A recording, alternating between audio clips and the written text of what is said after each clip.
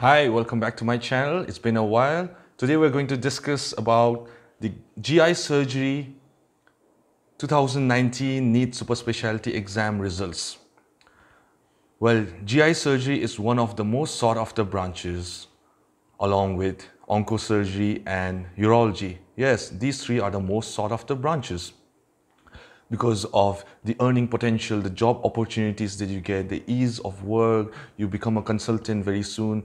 All these factors are considered when someone chooses a branch of their choice. You know how many people applied for 2019 in NEET super specialty for GI surgery? 2,694.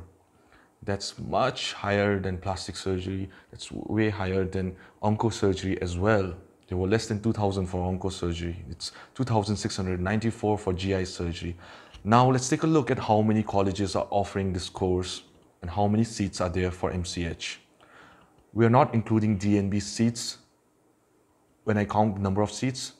You can check out the number of DNB seat and you can see the seat matrix for the year by searching it on Google.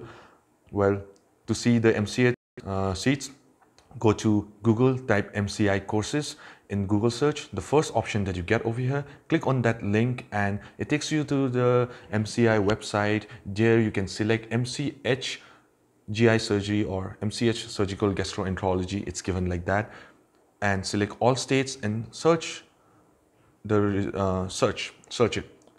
It will show a result of 30 colleges offering 109 seats. Carefully select AIMS, PGI, JIPMER from all these and remove the number of seats offered by them because they are not included in this exam NEET and also college called Chitra. So it says 109. So after deducting those colleges, it might be somewhere a bit less than 100. Then there will be DNB seats on top of this. But there are 8 other seats which is known as hepatobiliary surgery. There are 8 seats in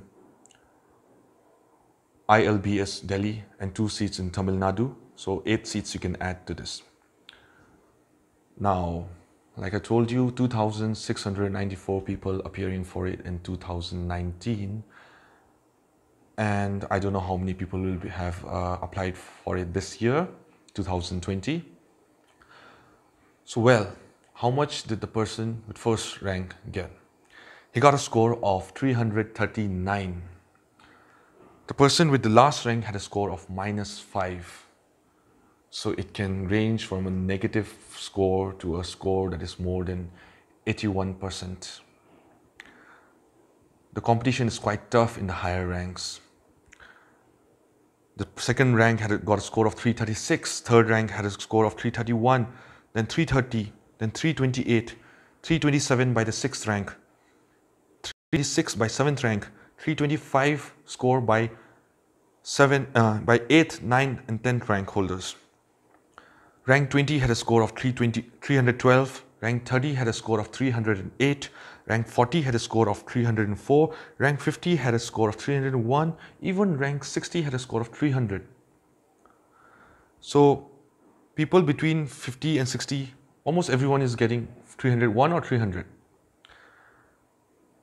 And then only after rank 60 and beyond, it goes to 295 for rank 70, 293 for rank 80, 291 for rank 90, 289 for rank 100, 281 for rank 150, 274 for rank 200. I think it's beyond rank 200 when you can stop expecting any seats. Rank 250 had a score of 269, rank 300 has a score of 262. Beyond this, don't expect a seat at all. Beyond rank 300 or 400, don't expect a seat at all. 500 rank holder has a score of 244. If you're getting a score of 50% in mock tests and all that after negative marking, you know how much the rank might be? It may be more than 1,000 because the person who had a rank 1,000 had a score of 209. Rank 2000 had a score of 157. So see, everyone is getting a decent score. People with good ranks are getting very high scores. The reason for very high scores in GI surgery, in my opinion, may be they know the competition is tough, so everyone's studying for it. Some people are taking a year of sitting at home and preparing for it day and night. Some are, have joined very light jobs and studying for it, studying 5 to 6 hours a day. So and on top of that, all general surgeons have read GI surgery portion in detail. So, and the questions come from Sebastian and Bailey and Love mainly, and very few questions from books like Shackelford.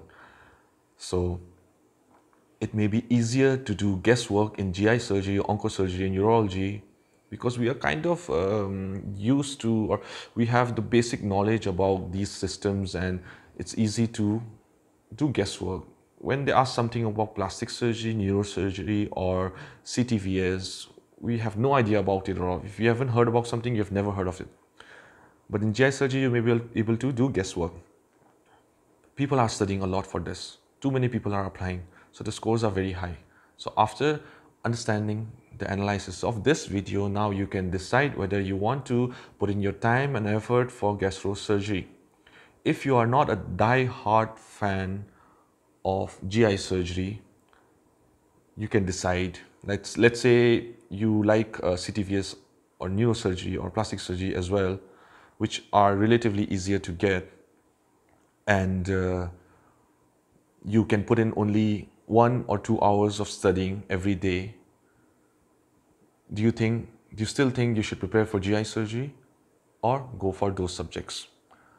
But if you don't want to do anything apart from GI surgery, obviously whether you put in 1 hour or 2 hours at the most every day, you can prepare for 1, 2, 3 years, however, you can keep pursuing general surgery until the day you get GI surgery and go for it, definitely.